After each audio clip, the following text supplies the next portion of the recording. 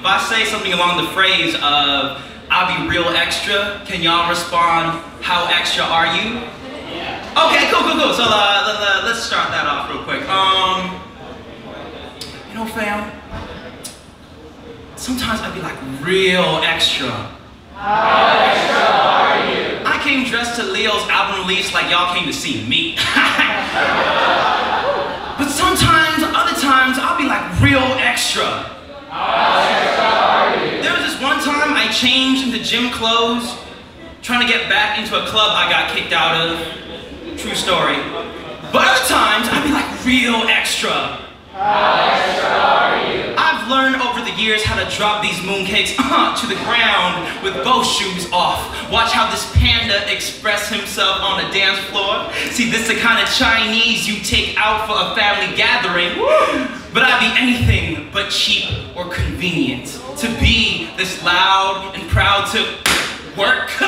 Took years to finally find myself and months to broadcast my discovery. So yeah, every sunrise be my debut, and each debut a shuttle launch, a revolution in surround sound. My voice be loud enough to break the silence my people had suffered through. Taught that our job options would only ever be behind closed doors and never the big screen. But now, I'm the next big thing. Y'all better call me Asian Khaleesi.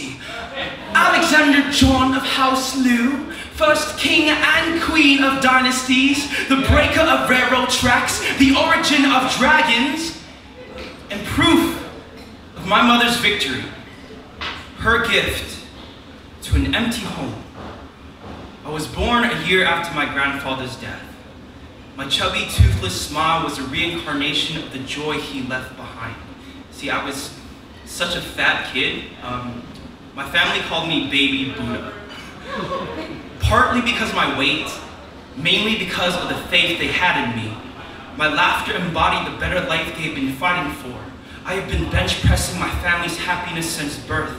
Damned I'd be if I let my depression arm wrestle a generation from smiling again. Because someone said my poetry saved his life. Another said my jokes made her day that much more bearable. I am the class clown teaching a lesson on survival. So fuck a half-empty glass of water.